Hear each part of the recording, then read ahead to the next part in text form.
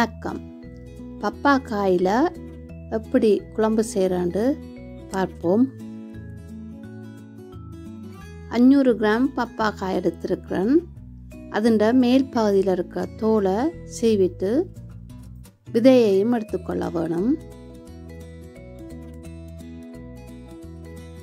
விதையையும் தோலையும் எடுத்துட்டு நல்ல வடிவாக கழுவிக்கொள்ள வேணும். கழுவின பிறகு சிறு துண்டுகளாக வெட்டி கொள்ளவும். ஒரு தேக்கரண்டி உளுந்து, ஒரு மேசைக்கரண்டி மல்லி, அரை மேசைக்கரண்டி மிளகு, அரை தேக்கரண்டி சின்ன சீரகம், 10 to 15 காய்ந்த சிவப்பு மிளகாய். எல்லா பொருட்களையும் சேர்த்து நல்ல வடிவாக வறுத்தெடுத்து கொள்ள வேணும். இப்போ எல்லாம் வறுபட்டுடுது. இதை மாதிரி வறுத்து கொள்ளவும். 5 மேசைக்கரண்டி தேங்காய்ப்பூ சேர்த்து இதையும் நல்ல வடிவாக வறுத்தெடுத்து கொள்ளவும்.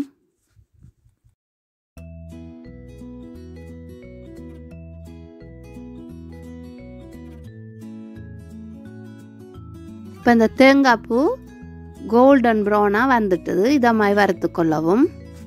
நான் நல்லெண்ணெய் சேர்த்துருக்கிறேன். உங்களுக்கு விரும்பிய ஆயில் நீங்கள் சேர்த்துக்கொள்ளவும்.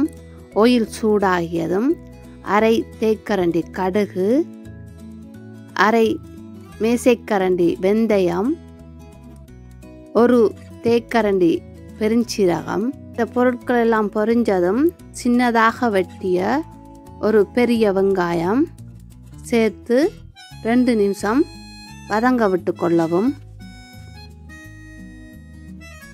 கொஞ்சமாக தண்ணி சேர்த்து இந்த வறுத்த பொருட்கள் எல்லாம் பட்டு அரைத்து கொள்ளவும்.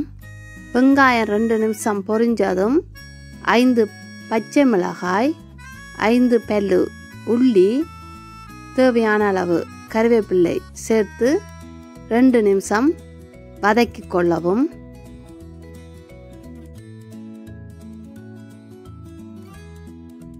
ரெண்டு நிமிஷம் வதங்கியதும் சின்னதாக வெட்டிய பப்பாக்காய்,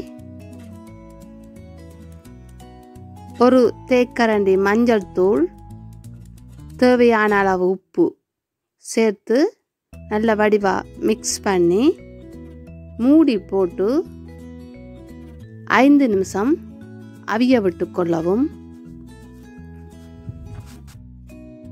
இதை மாதிரி அரைத்து கொள்ளவும். இன்னும் தேசிக்க அளவு பழப்புளி எடுத்து தேவையான அளவு தண்ணீர் விட்டு கரைத்தெடுத்து கொள்ளவும். 2 நிமிஷம் ஆயிட்டது. ஓப்பன் பண்ணி நல்ல வடிவாக கிளறி கொள்ளவும்.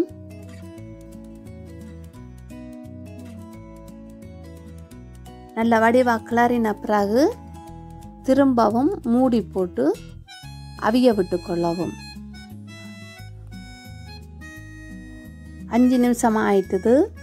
ஓப்பன் பண்ணி நல்ல வடிவாக கிளறி கொள்ள வேணும்.